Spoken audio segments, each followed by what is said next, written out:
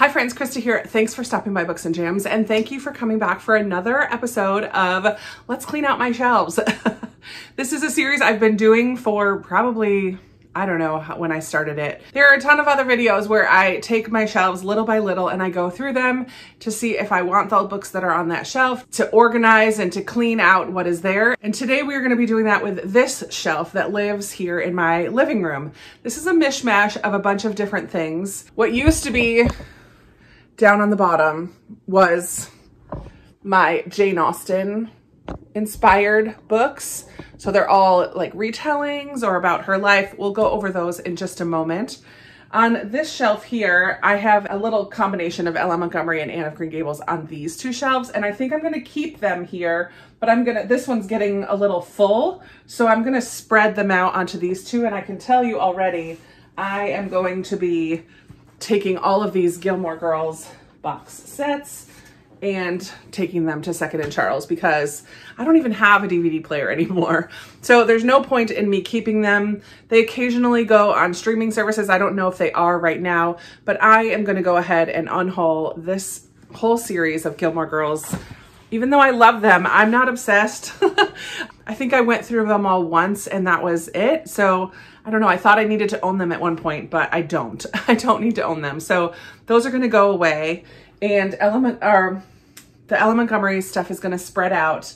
I think I'm gonna put some photo albums down on the bottom because these Christian nonfiction, I'm gonna move out to my nonfiction shelf and move those photo albums down on the bottom where I don't need to get at them regularly, but they can have a place to live down there. Spread out L.M. Montgomery. And I think this top shelf here might be, I don't know what I'm going to put on that top shelf. I was debating about doing book of the month that I have read and want to keep. I'm not sure I'm going to keep all of those ones, so we'll go over those. That's what this pile here is, book of the month. So I'm going to go through those with you, see if I need to keep any of those. And then I have a lot more book of the month over on another shelf that I could probably bring and just kind of populate this shelf with book of the month that I'm going to keep.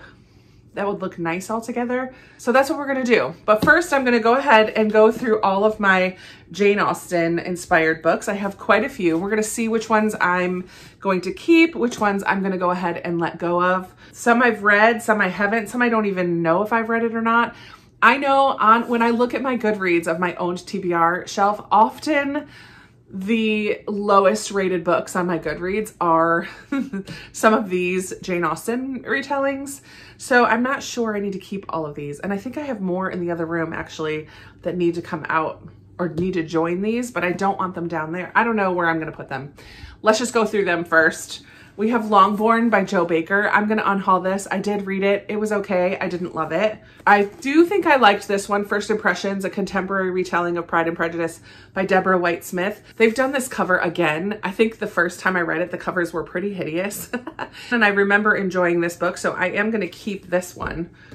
Mr. Fitzwilliam Darcy by Abigail Reynolds, The Last Man in the World. I'm gonna unhaul this. I think this is one of the ones that is pretty low rated on Goodreads, so I'm gonna go ahead and unhaul that. I've had it for quite a while and never reached for it. By the Book by Julia Sonneborn, I'm gonna keep, for now, I have read this one. It's a Persuasion retelling, and Persuasion is my favorite Jane Austen. I don't think I loved this one, but I might wanna read it one more time and then decide if I'm gonna keep it or not. But for now, I'm gonna go ahead and keep that. We have Mr. Darcy's Dream by Elizabeth Aston, author of Mr. Darcy's Daughters. I'm gonna go ahead and unhaul this one. I just, again, have had it for a really long time and never reached for it. Persuasion, Captain Wentworth, and Cracklin' Cornbread by Mary Jane Hathaway. I believe she has a series of a couple of these Southern retellings of some of Jane Austen's work. So I am going to keep this one. It was a cute one. I do have Austenland and Midnight in Austenland. I don't think I'm going to keep, maybe I'll keep Austenland because I really did enjoy this one, but I don't think I really cared for the sequel, but I can see myself rereading Austenland. So I'm going to keep Austenland, but go ahead and unhaul Midnight in Austenland. We have a Western retelling of Pride and Prejudice. This is Pemberley Ranch. And it's also set during this, no, this is not Western. This is set during the Civil War. The Bennett family moves from Ohio to Rosings, Texas. Will Darcy was a Confederate officer back from the war, owns half the land around Rosings. I think I'm gonna unhaul this one. I've just never reached for that.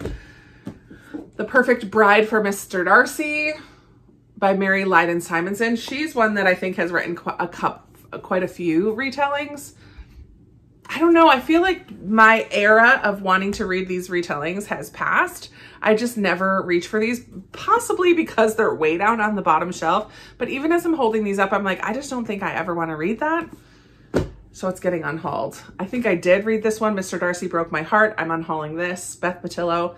It was cute, but I'm never going to reread it. Dreaming of Mr. Darcy is another Pride and Prejudice modern day retelling. This one has had some water damage. It is pretty beat up. Unhauling that one. Let's see. Definitely Not Mr. Darcy by Karen Dornabos. Pride takes a hit in this Austen misadventure. A lively, engaging tale of a modern woman faced with the amusingly inelegant reality of Regency life. Okay, so this is a Jane Austen inspired TV show set in England.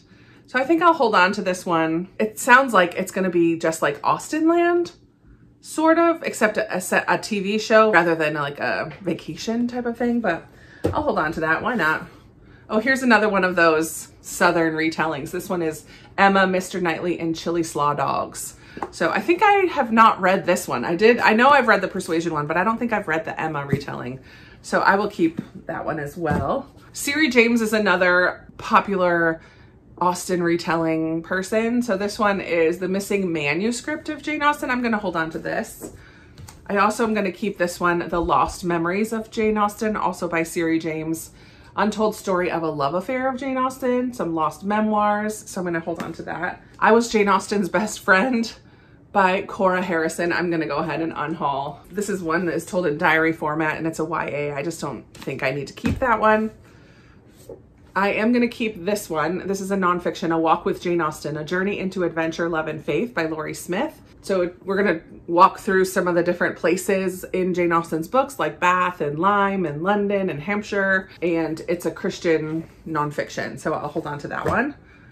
I am keeping this one as well, Lost in Austen by Emma Campbell Webster. This one is a create your own Jane Austen adventure. So it's like you get to decide different things. Remember those choose your own adventure books when you were little? When I was little, I used to love those. It's kind of like a game as well. Add Mr. Wickham to your list of superior connections. Add poorly timed liveliness to your extensive list of failings. Deduct 10 intelligence points for continuing in your willful prejudice. And then you get to choose.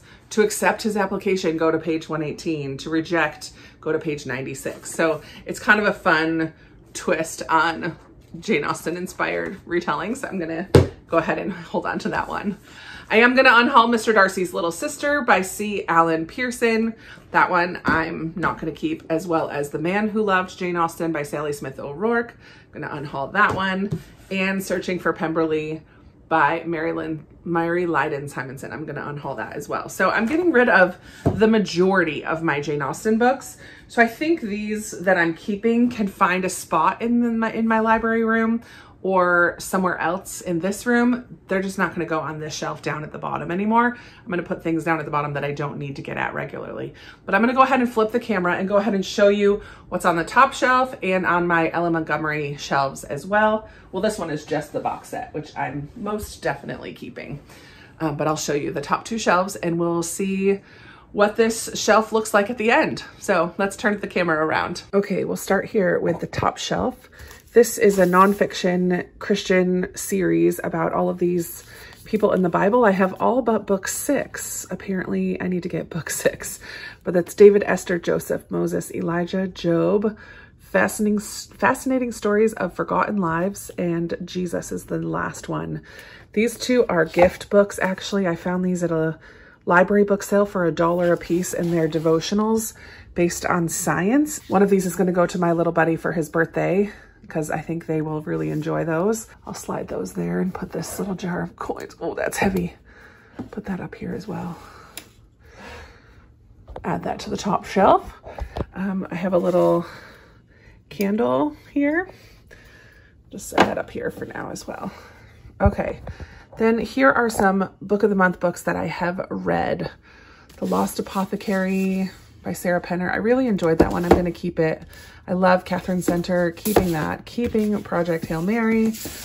Beach Read is one Emily Henry that I did actually enjoy, so I will keep that. The Holiday Swap I don't remember loving, so I'm going to go ahead and unhaul that one, as well as this New Year's one this time next year. I thought it was cute, I think, but I don't feel like I need to ever read it again, so I'll unhaul that one. Things You Save in a Fire is a Catherine Center that I'm going to keep, and One to Watch I think was fun. I don't remember. It's like a plus size bachelorette type of a book. I'm going to keep it because I can see myself rereading that one actually. So those are the top shelf. I'll rearrange in a moment. Then we come down here to my Ella Montgomery stuff. I have this pot that I like, little tea kettle. And this is one of those wax melt warmers. Okay, so this is a gifted book. Someone gifted this to me. This is Anne of Green Gables with the painted cover. Who published this? Harper Muse. It's beautiful and I love it. I'm definitely keeping that. I have my original. Okay, let's see. This is what is this edition? Tundra editions of Anne of Green Gables. I have so far Anne of Green Gables and Anne of Avonlea. I would love to collect the whole series in these editions. I think they're super cute. I might put all my Anne books down on this shelf. Then I have some other Ella Montgomery. Let's see. This one is Kilmeny of the Orchard, which I've heard isn't the best, but I've not read it yet. It's a really thin one, so I'm going to read that. I've got The Blue Castle, which I do love. After Many Days is a collection of short stories as well as Akin to Anne. So I'm keeping those short stories. Let's see. That thing is plugged in, so I can't really move it very far. But this is the Puffin and Bloom edition of Anne of Green Gables. So cute. So I'm keeping that down with my Anne books. I've got Christmas with Anne, which is short stories. The Anne of Green Gables devotional there, which is sweet. And then this is my original, it's kind of out of order right now, but my original set of the mass market paperbacks of Anne of Green Gables, which I first read and reread. So I love those. I have Pat of Silverbush and A Tangled Web, neither of which I have read yet. I have Before Green Gables, which is not by Ella Montgomery. It's by Budge Wilson, but I really enjoyed it. It's Anne's life before she comes to Green Gables. Obviously, it's called Before Green Gables. I really enjoyed it. It's going to stay here with my Anne books. Then we have Jane of Lantern Hill, which I read and loved. The Blythes Are Quoted. It's so beautiful. Just quotes and some short stories put together there. Mistress Pat in the Tundra. This is the Tundra edition of Mistress Pat, which is, I don't know which one comes first, Mistress Pat or Pat of Silverbush, but those two go together. Oh no, I'm losing stuff. I just dropped a whole ton off the back. Holy moly. Let me get the ones that are here. Emily of New Moon, House of Dreams is a middle grade biography of Ella Montgomery's life. The Anne of Green Gables cookbook, which is just really lovely. Love that. And also I've read this one, The Landscapes of Green Gables, which is also beautiful, by Catherine Reed. So let me get the ones that fell and then try to organize these a little bit as well. All right, real quick, here's the ones that fell. I have Emily's Quest and Emily Climbs. And these are in the Sourcebook Fire. This is just an Amazon printing, I guess. I think that's what those are. And I have Emily of New Moon in the same edition. And then these are the Tundra editions of Story Girl and Golden Road, which is the sequel to the Story Girl. I love the Tundra editions. Oh, they're so pretty. All right, so now I need to dust and get these shelves resituated. I will be back and show you how this shelf looks at the end. Okay, change of plans. This shelf is gonna become Agatha Christie. I feel like that fits. I'm actually gonna probably move Anne of Green Gables up to the top two and put Agatha Christie down on the third one, because I like Ella Montgomery a little better. But this pile, hold on. But this pile is all of my red book of the month that I think I want to keep. There's way too many to fit on just one shelf. So see this little shelf over here? I started moving stuff off of it already. This middle one here with those rainbow books, that's Agatha Christie. So that's gonna come over to this shelf. These Harry Potter ones are gonna stay, but everything else is gonna go somewhere else. And so the top 3 shelves of this will become book of the month. So let's take a look at this little shelf while I'm making this choice right now. Let me turn my camera around. Nothing is getting unhauled from this shelf. I plan on keeping all of these. So we have this Jane Austen set of her 6 novels that I'm keeping. I love these editions. I have these children's classics that I'm keeping. I've got Call of the Wild, Robin Hood, The Secret Garden, A Little Princess, The Wizard of Oz, and Peter Pan. They just look really pretty all together. All of this half is Agatha Christie, so that's gonna go over to the other shelf. These Kate Morton books are just gonna go back into the library room. There's only the 4 here. I don't know if I have any other ones, but there's those 4. Down here, I have the Lord of the Rings. Actually, I am gonna unhaul that because I don't like them. I find them boring. And I probably am gonna unhaul the Hunger Games series as well. I can get them very easily from the library. It's been a long time since I've read them.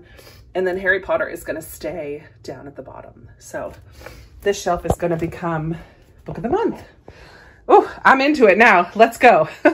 Okay, before I show you the finished product, I found one more stack of Jane Austen books. So we need to go through these real quick to see if I'm keeping them or getting rid of them. So we have Possibilities. I'm keeping this one.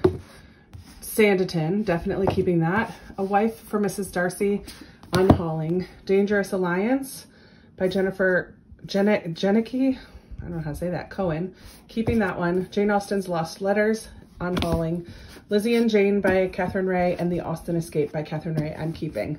So I'm gonna go add these to the shelf and then I'll show you the final products. Okay, this is my pile that I'm unhauling from the 2 shelves that I got done today. Woohoo, that's a good pile to unhaul. All right, this is the shelf I started doing today. Didn't know I was gonna end up doing 2 shelves, but here we have at the top just a couple of tchotchke things and some gift books, all my Anne books, plus some of the nonfiction over here. So the 2 full series that I have, and then I found my Owl's Nest publishing one that is edited by Katie, my dear friend, and the 2 beautiful editions there. Then we have the rest of my Ella Montgomery and Ella Montgomery related books. Then down here, I moved all my Agatha Christie books. And then at the bottom, I have a basket of book sleeves as well as some photo albums. So this shelf is now organized and beautiful, and I love it. And then flipping around to the other side of the room, I did keep my Harry Potter stuff down below. I have the 5 illustrated editions plus the hardcover set there.